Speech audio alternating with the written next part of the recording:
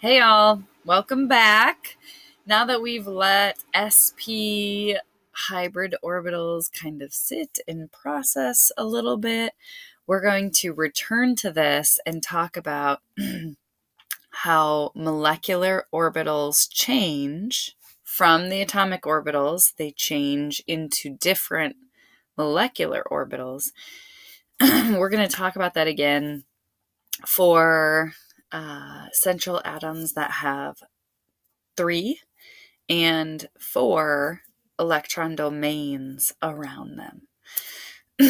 So, just a review from yesterday. We're talking about the change from atomic orbitals into molecular orbitals. And yesterday we used the example of beryllium and how beryllium's atomic orbitals of 2s and 2p can't explain the bonding that occurs when beryllium forms molecules like BeF2, right? If we had used beryllium's s orbital and p orbital, 2s, 2p, to bond with fluorine's p orbitals, the overlap would have had some issues like the wrong angle. It would have bonded at the wrong angle, and bond lengths. We would have ended up with 2 bond lengths, 2 different bond lengths in this molecule, and we don't see that.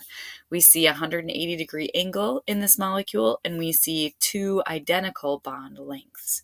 And so what we are assuming is that the atomic orbitals of beryllium, 2s and 2p, the valence orbitals that are doing the bonding, they hybridize. So the 2s and the 2p atomic orbitals hybridize, and we get out 2 new molecular orbitals, and we call them sp and sp. And these new sp orbitals, sp, they have a different shape, and they're at a different angle to each other. The sp orbitals are going to be at 180-degree angles to each other, and this explains the molecular shape that comes out. So we're going to talk through this process again for things that have 3 electron domains or repulsive regions around them, and then also for something that has 4 electron domains around that central atom. Okay.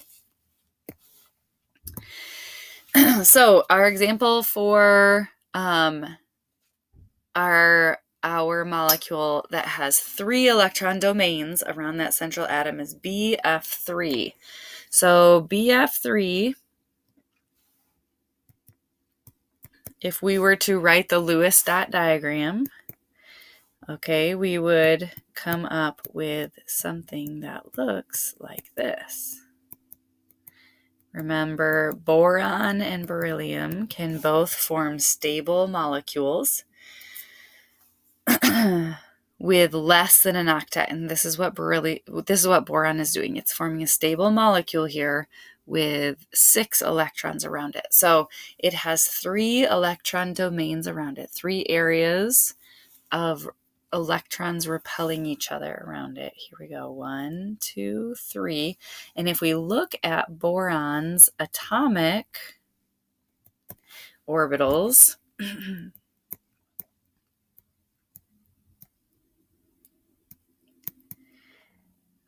let's look this one up. Okay, so boron is here, and it has 2 in the 2s and 1 in the 2p. Okay, so if we were to look at that orbital diagram for atomic boron, it would look like that. So we see that it really only has one place, 1 electron that still needs a pair, 1 electron that's ready to bond. And so it's going to go through this process again. Okay, we're assuming that an electron is going to get promoted.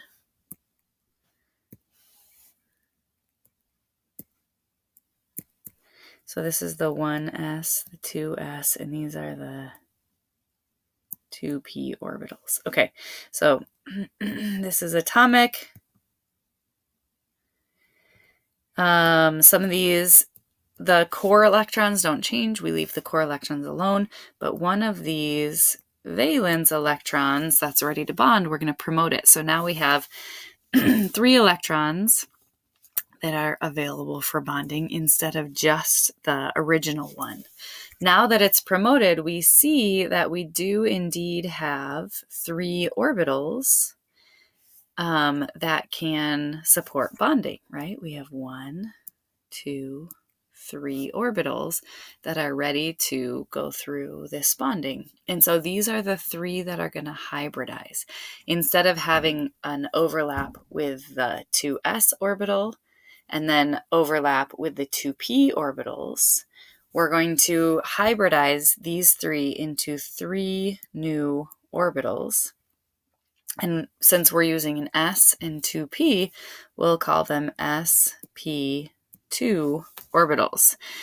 Now notice here that I start with these atomic orbitals, right? I'm going to end, if I look at this on an energy diagram standpoint, let me show you what that would look like. Okay, the atomic orbitals, here's 1s at our lowest energy, here's 2s, and here's 2p. Okay, our three 2p orbitals. Now, our hybridized orbitals are going to be kind of similar. Let me drag this out of the way. But they're going to change slightly. So I still have my 1s down here, but my 2s and 2 of my 2p's are going to hybridize into something new. And that something new is going to be at a higher energy than the 2s orbital, but a lower energy than the 2p. So I'm going to get something that looks like this. And these are my sp2 orbitals. Now notice that one of my 2p's does not hybridize, right? So that 1, 2p orbital is still at the same energy level as the original 3 2p orbitals were, right? That one doesn't hybridize. It just stays the same. It's still out there. It's still available for interaction.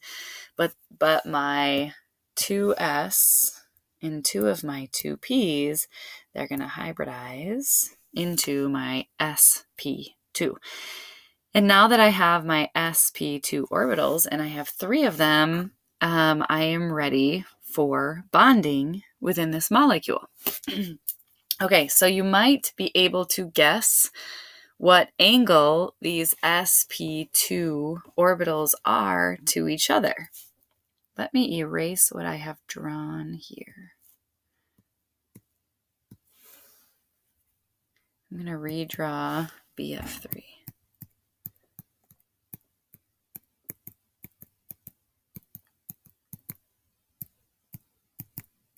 Okay, so I no longer have the 1s. Oh, I do have 1s.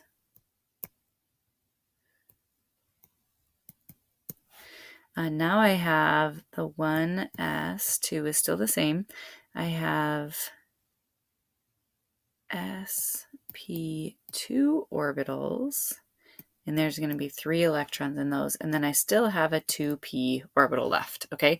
So these 3 sp2 orbitals are going to interact at the angles that we would predict for this compound, for this molecule, boron trifluoride, within the Vesper theory. So within the Vesper theory, what angle would these bonds be to each other? They would be 120, right? So the sp2 orbital is going to look something like this. It's similar to the sp orbital, and those sp2 orbitals are going to interact. Let me draw them different colors so you can see the 3 of them. At 120 degrees to each other. So now boron can offer this interaction with fluorine, right? So fluorine's going to still interact with its 2p orbital. Fluorine does not hybridize. Only the central atom is going to hybridize. Fluorine does not hybridize. So fluorine's still going to interact with its p orbital. Boron's going to interact with its 3 sp2 orbitals. And we see the correct bond lengths occurring, and we see the correct bond angles occurring. Ta-da! Okay, let's do ammonia, shall we? Actually, I promised you earlier that we would return to methane. So instead of doing ammonia would work, but let's, for the sake of circling back and talking about what we initially started talking about, let's do methane. Okay, so again, we're going to look at the Lewis dot structure for methane, right? We see that our central atom carbon has how many electron domains around it? 4. It has 4 electron domains around it, and they're all bonding. It's a carbon-hydrogen bond, and we have 4 of those. All right, so we're going to expect these bonds to be in a tetrahedral structure at 109.5. And we talked about why the atomic orbitals couldn't explain this, right? Because if carbon's atomic orbitals, 1s, 2s, 2p, okay, so carbon is element 6, 1, 2, 3, 4, 5, 6. Okay, so if carbon were to just promote this electron, right, and open up that space for bonding, so now carbon can undergo 4 bonds, right? It would be bonding with a 2s orbital that interacts with hydrogen's s orbital, and then it would also be interacting with its 2p orbitals, which probably aren't that much bigger than the 2s orbital, but they're a little bit bigger than the 2s orbital, and they would interact with the hydrogen 1s orbital, right? That's what would overlap. And so we see our issues here. They're going to be at the wrong bond lengths. We'll get 2 different bond lengths. The SS overlap would be 1 bond length. The PS overlap would be a 2nd bond length. Okay, so the wrong bond lengths. And then our second problem is that they're going to be at the wrong angles to each other. So a 2px, 2py orbitals are going to be at 90 degree to one another. So if we get the s overlap with hydrogen, we get hydrogen overlapping here, right? It's going to overlap at a 90 degree angle. So the 2p and hydrogen's s overlap, it's 2px, and then the hydrogen's s overlap would be at 90 degree angles. So wrong bond lengths, wrong bond angles. Okay, and so what we're going to assume is that instead of using atomic orbitals, these are all going to hybridize together, and we're going to get 4 new orbitals. And since we used an S, a P, a P, and a P, we're going to call these new orbitals sp3, right? We use 1 S and 3 Ps, so sp3 is our new orbital designation. Now, again, I'm pretty sure that they all just kind of look like that, but what angle are they going to be at each other? They're going to be at 109.5. Instead of being at the 90 degree angle that the atomic orbitals are going to be at, the new molecular orbitals are actually going to be at 109.5. And so we get the correct structure. This one kind of comes out at us. This one kind of goes back into it. And now when they overlap with hydrogen's S, a second hydrogen's s orbital, another hydrogen's s orbital, another hydrogen's s orbital. Now these overlaps, these bonding areas are going to occur at symmetrical bond lengths and at 109.5 angles to each other.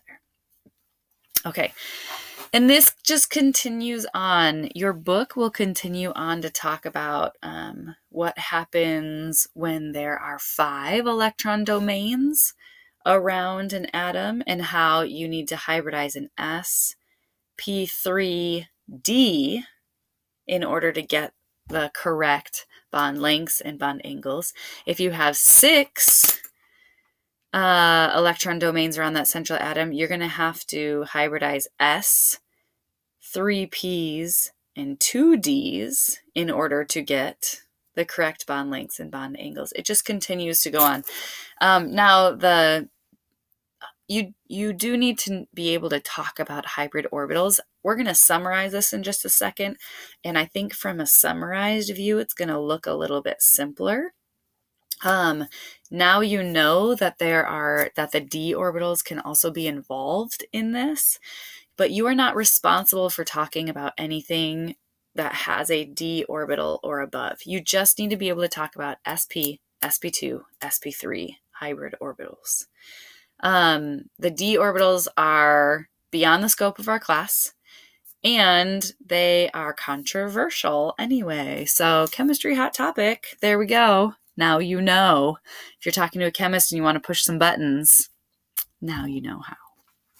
Okay, so let's summarize this and see if we can get a functional, simplified view of this. This theory sounds crazy, right? But luckily for you, the test questions are really straightforward. And so let's address how this is going to look in a test question and what kind of things you're going to be able to need to be able to answer off of this.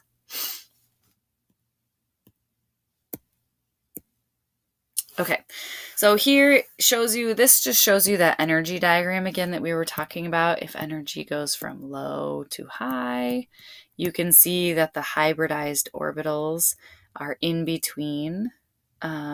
Energy-wise, they're in between the low energy of the S and the higher energy of the P. The new hybridized orbitals are somewhere in the middle. And notice anything that's not hybridized still exists. It still hangs out there. It's still there, right? And it's still at its original energy level.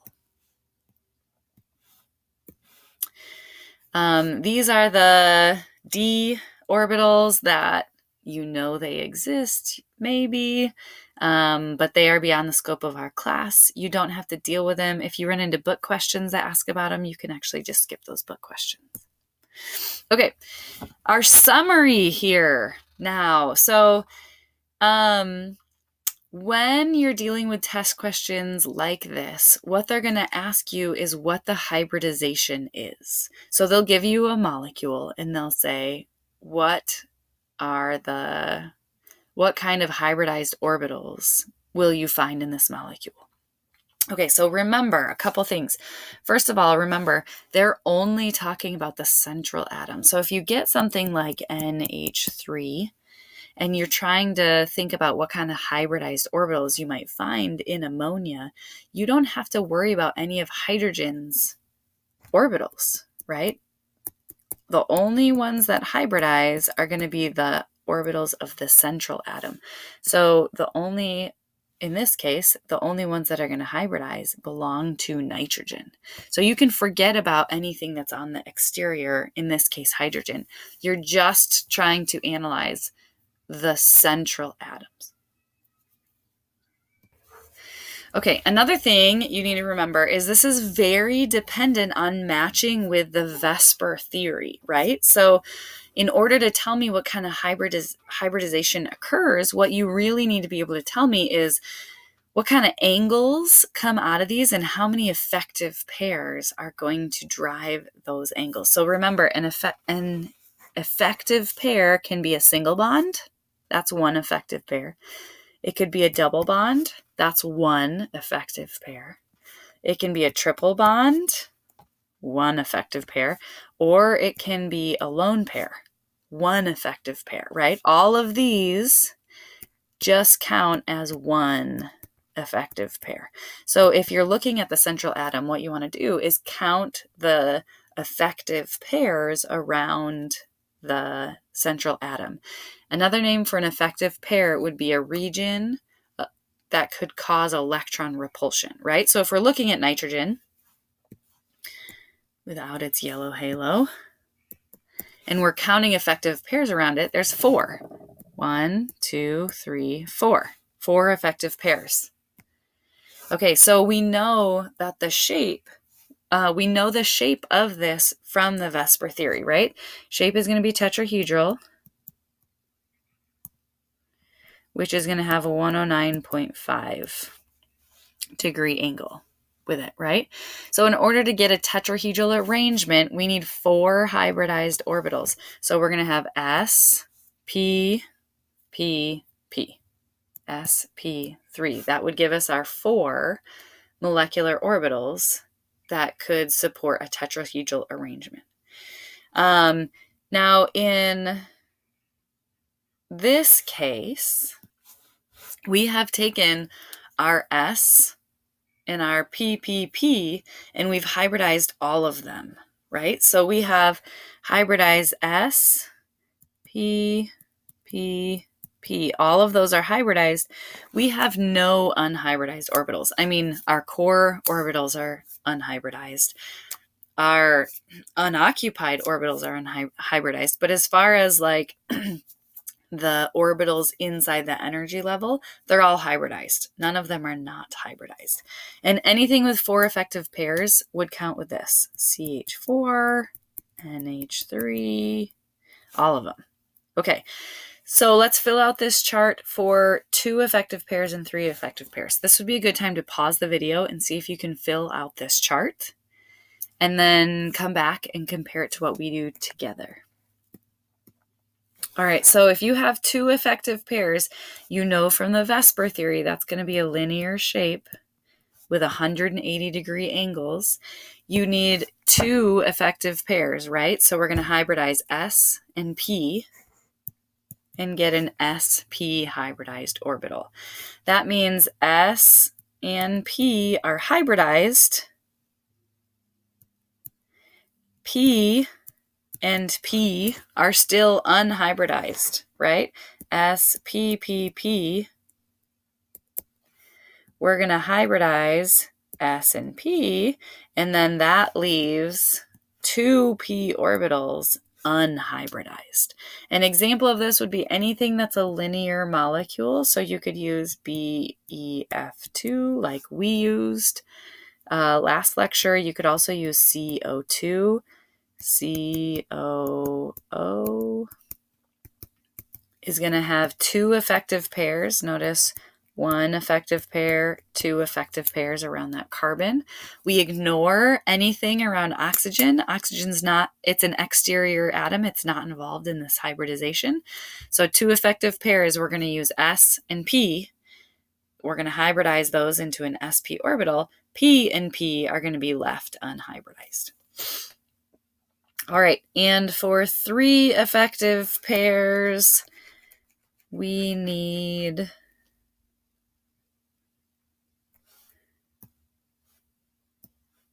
to think about the shape from the VSEPR theory. Anything that has 3 effective pairs around it in the VSEPR theory is going to be a trigonal planar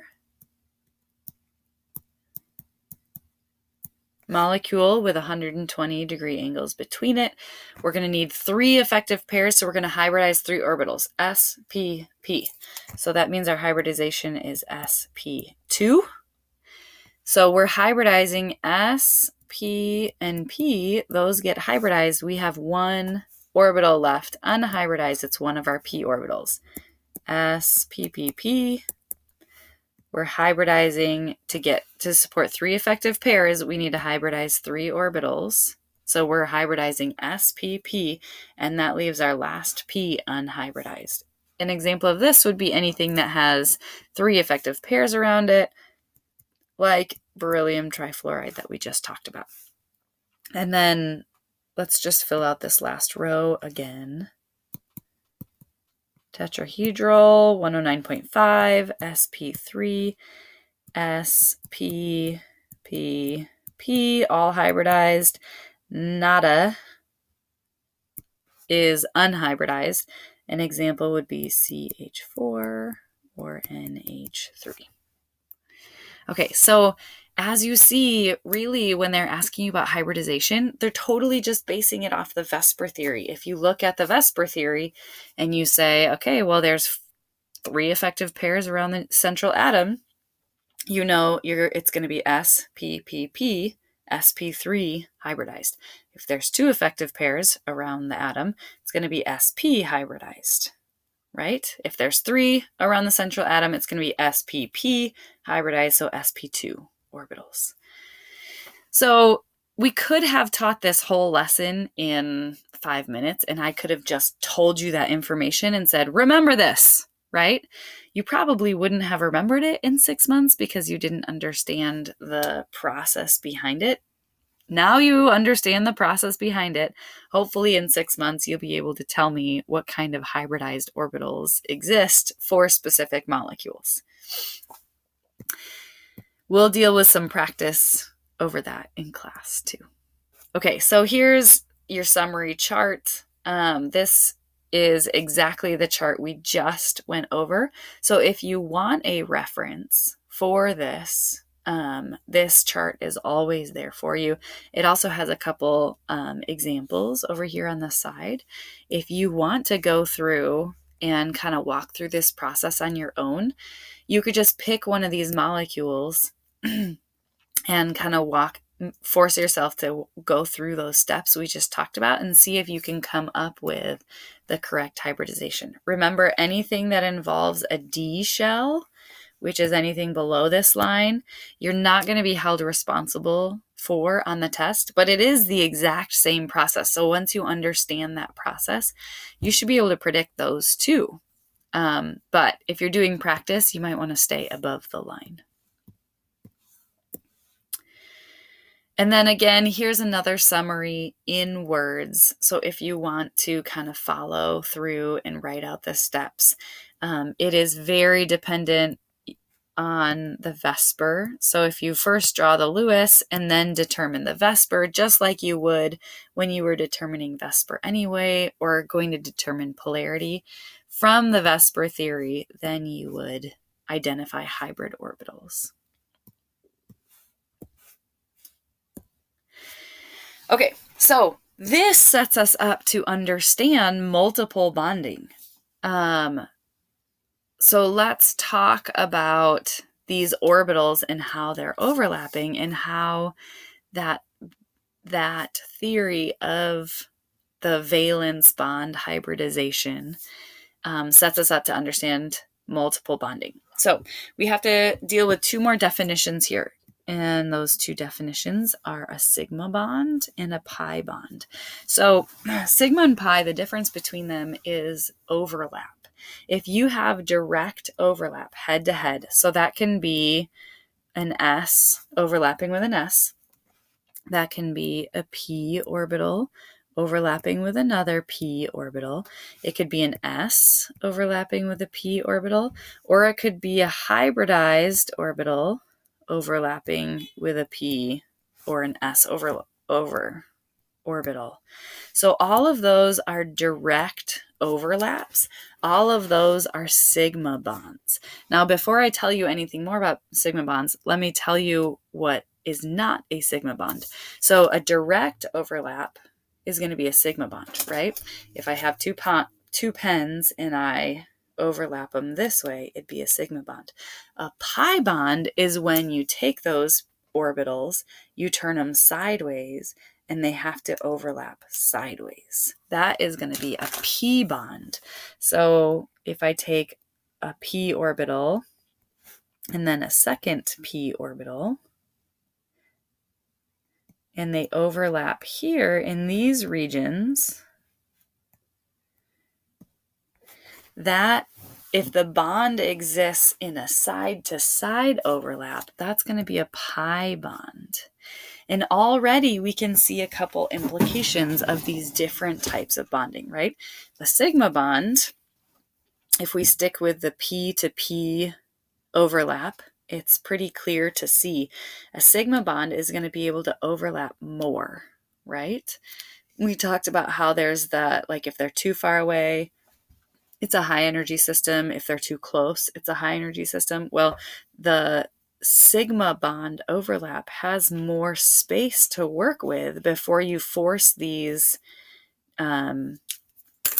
nuclei too close together, right? They can overlap a lot more before the nuclei get too close together. So the overlap is more than in a pi bond. A pi bond, the p orbitals have to get a lot closer to overlap, and so you're going to be dealing with more repulsion. As a result, a sigma bond is more stable than a pi bond because of that overlap region. Similarly, we can see lengths here. If we have a bond that occurs because of a sigma overlap, that bond is going to be longer. If we have two p orbitals that have to overlap side by side in order to bond, they're going to have to get a lot closer before they can actually overlap.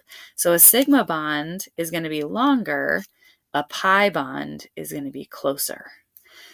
Okay, so now that you know a couple things about sigma and pi,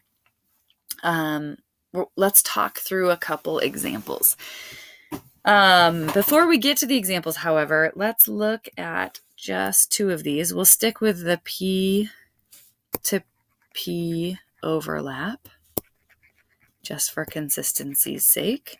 Okay, I want you to look at where the electrons are concentrated. Remember, the electrons are going to sit inside that overlap region. So where does that overlap region occur relative to the nucleus? Okay, and you can see for a sigma bond, that overlap occurs along the line of the nucleus, right? So if that red line is the line that our nucleus sits in, that overlap is going to occur right in the same plane as the nucleus. On the other side, on a pi bond, however, the electrons, the bonding electrons, actually sit above the nucleus or below the nucleus. So for this reason also, a sigma bond is going to be much more stable than a pi bond. Sigma bonds can overlap more, giving them more stability. Sigma bonds also contain the electrons in the line of the nucleus, making them more stable. Now there is a flip side to this that we'll talk about, and that is, I'm debating whether I want to introduce this to you now or later, but let me just tell it to you now and then we'll deal with it. So the electrons for a sigma bond can also exist on the other side of the p orbital. And so that situation, if that situation occurred, it would be much more unstable than either of these other circumstances. So the number one best place for electrons to sit is going to be in the middle of the nuclei on the plane of the nuclei. The second best place is going to be above or below the nucleus, right? Not as good as in line, but still okay. And then the worst place for an electron to sit is actually going to be outside of that nucleus. So we'll talk about when all of these situations occur.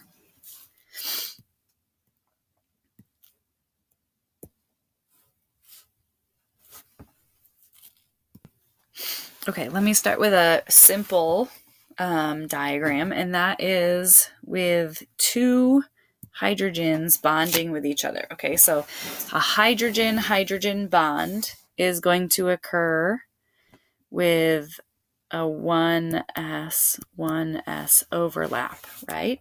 So 1s overlap is going to be a sigma bond because we have a direct overlap there. Okay, let's contrast that to C2H4. All right, so this one's a little bit trickier because we have a couple different bonds happening, but stay with me on this. So C2 H4.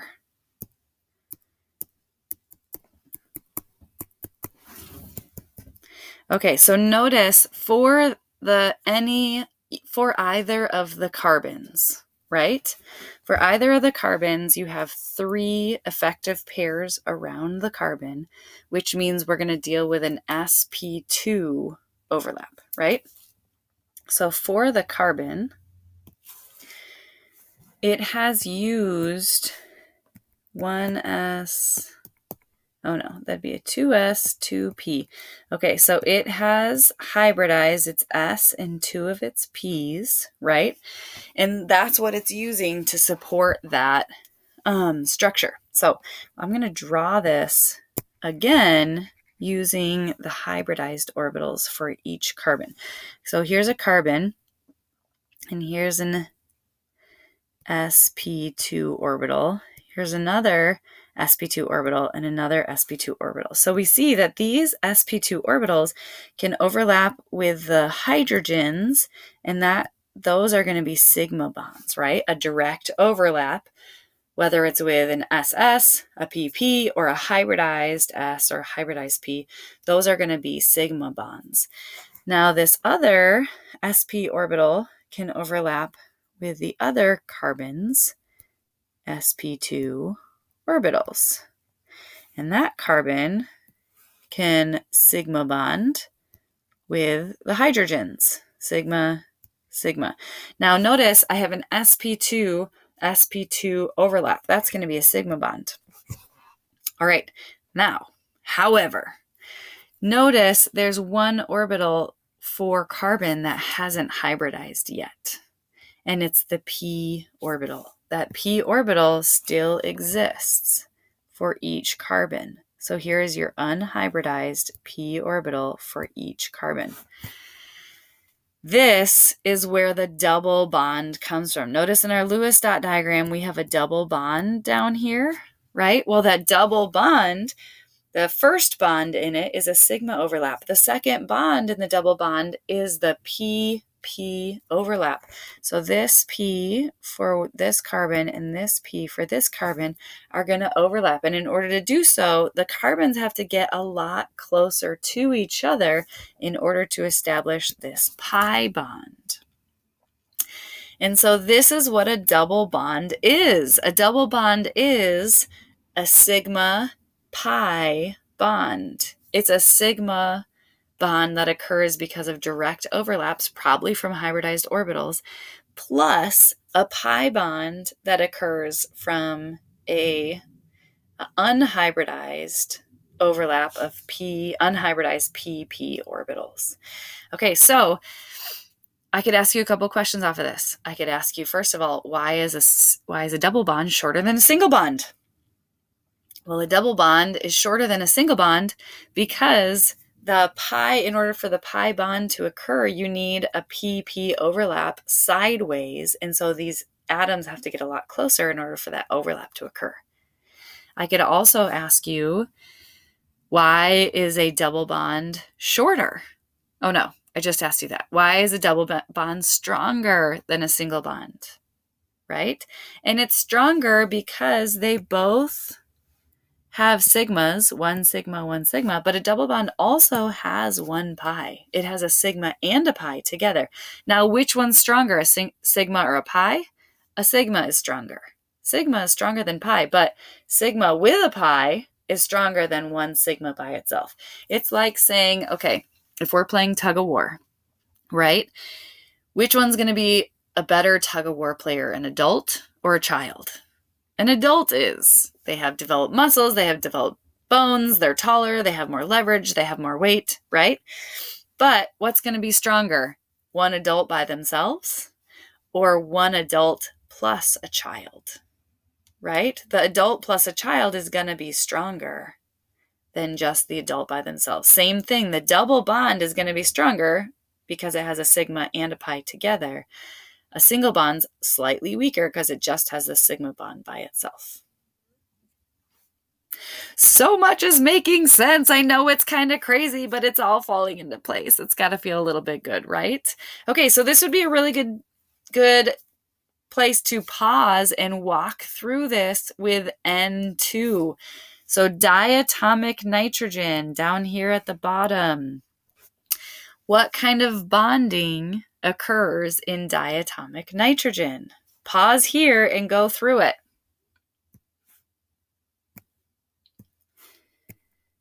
So for nitrogen, you're going to have a similar situation, right? Nitrogen bonds to nitrogen. This is what the Lewis dot diagram looks like. And so it's linear, right? The nitrogen, if you treat one of these nitrogens as a central atom, it has two effective regions around it. And so that nitrogen is going to have a sp bond, sp hybridized orbital around it. It's going to hybridize one s and one p, and it's going to leave its two other p orbitals unhybridized. So notice for each hydrogen or each nitrogen, you're going to have that sp orbital, and you're going to overlap it, and that's going to be a sigma bond. But the nitrogen also has an unhybridized p, okay? And those unhybridized p's are going to overlap for a pi bond. So that's this one, okay? And remember, you have it for each atom. And then your other p orbital, let's make it a pz. Okay, so they're also going to overlap sideways, lengthwise, for another pi overlap. So in a triple bond, you get a sigma pi overlap. Okay, now again, this explains why triple bonds are going to be shorter. It explains why triple bonds are going to be stronger. There's some explaining power here. Again, it's kind of a convoluted theory. It's kind of tricky. It's kind of out there. But again, the test questions are very straightforward. What they'll do is they'll give you a molecule, H2, and they'll say, what kind of bonding is inside that? So in order to tell me what kind of bonding is inside it, you need to draw the Lewis dot structure, right? And the Lewis structure for hydrogen, diatomic hydrogen, looks like that. You know it's a single bond, so it must just be a sigma bond. What kind of bonding is inside nitrogen, the diatomic nitrogen? Well, if you can draw diatomic nitrogen's Lewis dot structure, you see it's a triple bond, so you know it's a sigma pi bond. Again, the theory is kind of tricky, but the test questions really come down to the Lewis structure and recognizing what kind of bond is there, and then knowing that a single bond is a sigma bond, a double bond is a sigma pi, and a triple is a sigma pi. If you know that, you can answer all of the test questions. We'll do some practice together, and then we have one more topic within this idea of molecular orbitals, and we are done with bonding. So let me know what questions you have. We'll talk about this concept next class and or next asynchronous video, and I'll see you in class.